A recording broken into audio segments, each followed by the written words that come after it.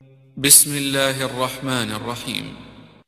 شهر رمضان الذي أنزل فيه القرآن هدى للناس وبينات من الهدى والفرقان.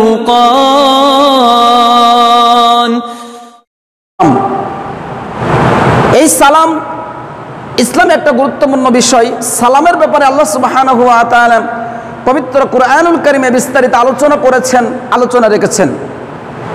আল্লাহ সুবহানাহু ওয়া তাআলা সালাম সম্পর্কে পবিত্র কুরআনুল কারীম সূরাতুন নূর 18 নম্বর পারা 12 নম্বর পৃষ্ঠার 27 নং আয়াতের ভিতরে বলেছেন, আউযু বিল্লাহি মিনাশ শাইতানির রাজীম, ইয়া আইয়ুহাল্লাযীনা আমানু লা তাদখুলু বুয়ুতান গায়রা বুয়ুতিকুম হাত্তা তাস্তানিসু ওয়া তুসাল্লামু আলা আহলিহা।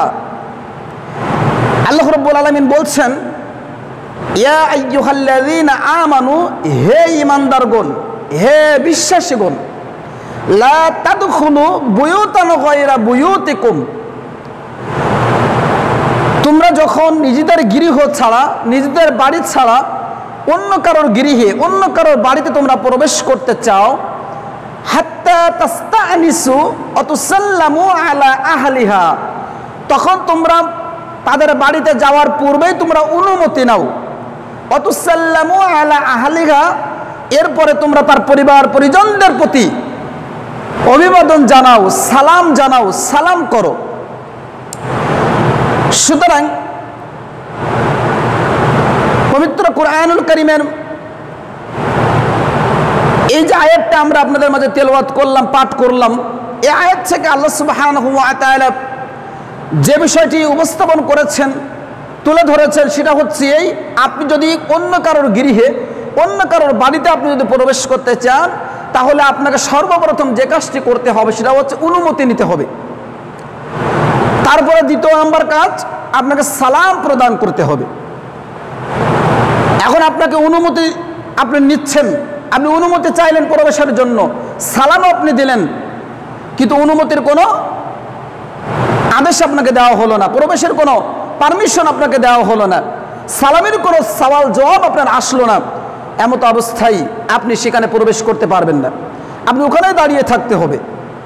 পরপর আপনি 3 বার সালাম করেন, 3 বার সালাম দেওয়ার পরে যদি কোনো উত্তর না আসে, তাহলে আপনি ওই স্থান থেকে চলে যান, কিন্তু বাড়িতে ঢোকার কোনো পারমিশন আপনার নেই।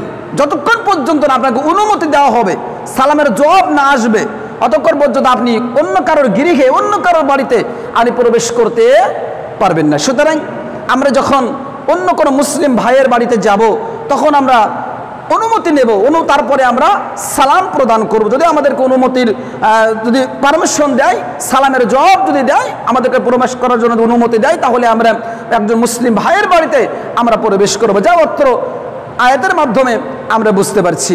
সম্মানিত উপস্থিতি, এই যে সালাম আমরা প্রদান করি, এক মুসলিম ভাই ও মুসলিম সাথে যখন আমরা মিলিত হই, সাক্ষাৎ হয় আমাদের, পরস্পর যখন আমরা মিলিত হই, তখন আমরা যে বাক্যটি বিনিময় করি, যে সালাম প্রদান করি, এই সালাম ইসলাম পূর্ব যুগ থেকেই চলে আসছে। মানবজাতির পিতা আদম আলাইহিস সালাতু ওয়াস সালাম এর মাধ্যমেই সর্বপ্রথম ইসলামে এই সালামের গোড়াপত্তন হয়েছে। এই বিবরণে সহিহ বুখারী 6227 নম্বর হাদিস, সুনানে আত-তিরমিজি গ্রন্থের 3338 নং হাদিস, মিশকাতুল মাসাবি 4628 নম্বর হাদিসটা আপনি এখানে খুলে পাবেন, বিস্তারিত আলোচনা এখানে করা হয়েছে।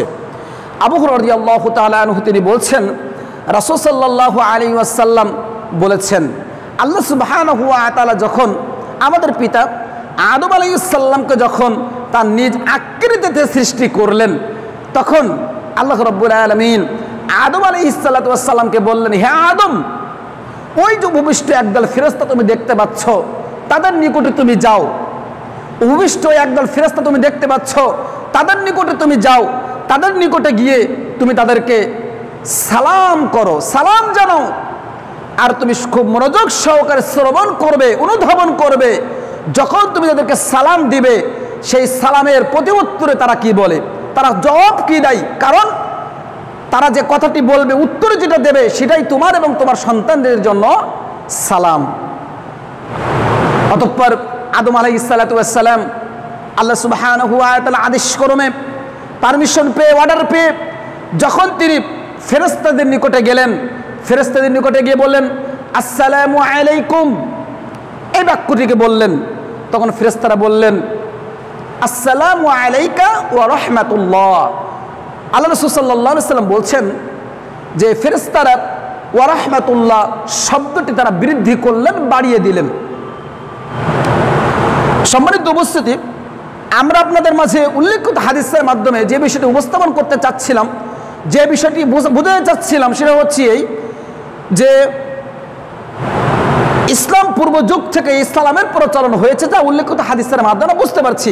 আর আমাদের পিতা আদম আলাইহিস সালামের মাধ্যমেই ইসলামের প্রচলন হয়েছে, যা উল্লেখিত হাদিসের মাধ্যমে আমাদের কাছে স্পষ্ট হয়ে যাচ্ছে, পরিষ্কার হয়ে যাচ্ছে। করতে পারবেন না। এমনকি মাহরাম যাদের সামনে যাওয়া বৈধ, এই সকল মাহরাম ব্যক্তির সামনে, মাহরাম ব্যক্তির ঘরেও যদি আপনি যেতে চান, তাহলে আপনাকে সালাম প্রদান করতে হবে। আল্লাহ সুবহানাহু ওয়া তাআলা স্পষ্টভাবে তিনি জানিয়ে দিয়েছেন, আপনি যদি কারোর গৃহে প্রবেশ করতে চান, মাহরাম ব্যক্তি হলেও আপনাকে অনুমতি নিতে হবে, সালাম প্রদান করতে হবে। এটা স্পষ্ট ইসলামের বিধান। আবু মুসা আশআরী রাদিয়াল্লাহু তাআলা আনহু তিনি বলছেন, জনৈক একজন ব্যক্তি আল্লাহ রাসূল সাল্লাল্লাহু আলাইহি ওয়াসাল্লামের কাছে আসলেন, এসে আরজ করছেন, হে আল্লাহ রাসূল সাল্লাল্লাহু আলাইহি ওয়াসাল্লাম, আমি আমার মায়ের গৃহে প্রবেশ করতে চাই, তেমন অবস্থায় ওকে অনুমতি নিতে হবে, সালাম প্রদান করতে হবে? আল্লাহ রাসূল সাল্লাল্লাহু আলাইহি ওয়াসাল্লাম তখন সেই লোকটির প্রশ্নের জবাবে তিনি বলেছিলেন, অবশ্যই তুমি তোমার মায়ের গৃহে প্রবেশের পূর্বেই তুমি অনুমতি নেবে এবং সালাম প্রদান করবে।